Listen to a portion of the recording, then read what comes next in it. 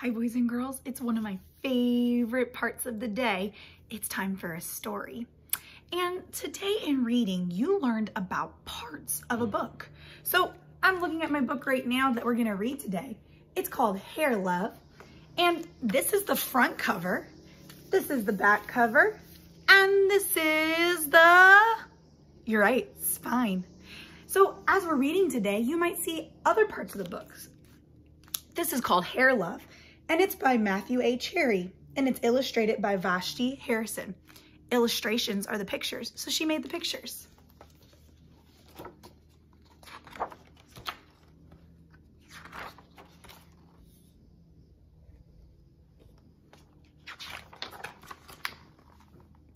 My name is Zuri, and I have hair that has a mind of its own.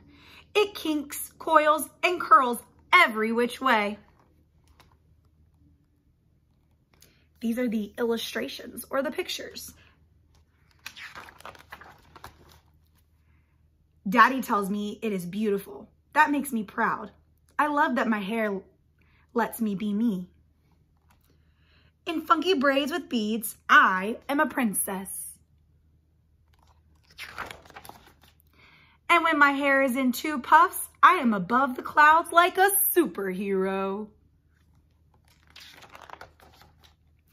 My hair even does magic tricks. One day, Rocky and I were playing outside when along came the rain.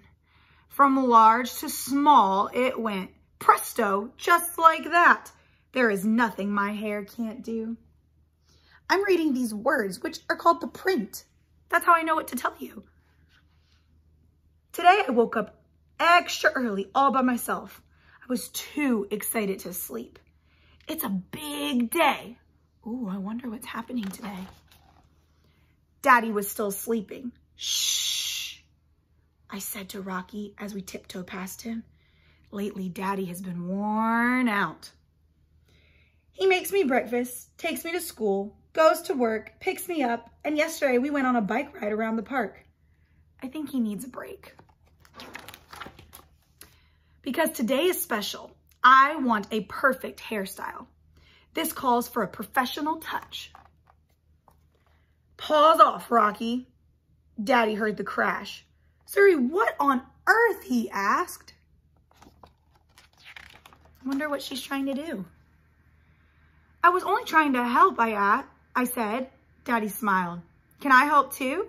It'll be a piece of cake, Zuzu. The first style was no way.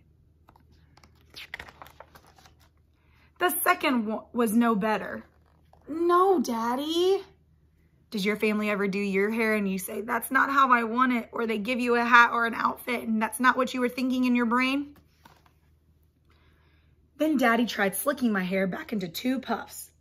Ouch! Daddy yelled. Uh-oh, the rubber band hit him in the head. Wait a minute, Daddy said as he reached into the drawer and pulled out a pick. Ta-da! Daddy, really? I said. I'll be right back, he promised. Now, how's that? He asked, pulling a hat down over my eyes. Daddy, come on, we can do better than that. I really need my hair to be special. Don't worry, he said. We'll figure this out.